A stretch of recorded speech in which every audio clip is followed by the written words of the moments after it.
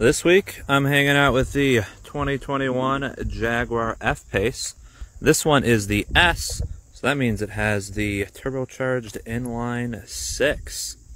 The F-Pace got a little refresh this year, which means new lights, a new grille, new side intakes. See, this one's real. This one over here is just fake and blocked. You also get some new wheel designs, this being one of them.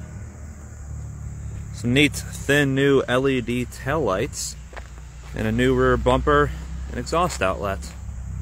And while yes, I am sad to see the supercharged V6 go, this inline 6 is pretty powerful and makes a very sonorous note. This F-Pace's interior, well, it's really just gorgeous in here. Check out this super good tan and black leather, mostly tan on the seats. Really like that. Got these neat touch controls on the steering wheel that light up when you turn the car on.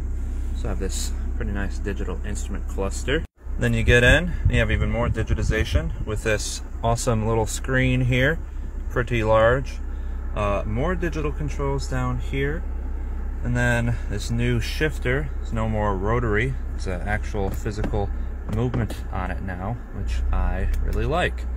The back seat's relatively spacious. You still have more of this really awesome quilted leather, and your nice shiny metal trim continues back here. Nice stitching on the door. Really well done interior here from Jaguar.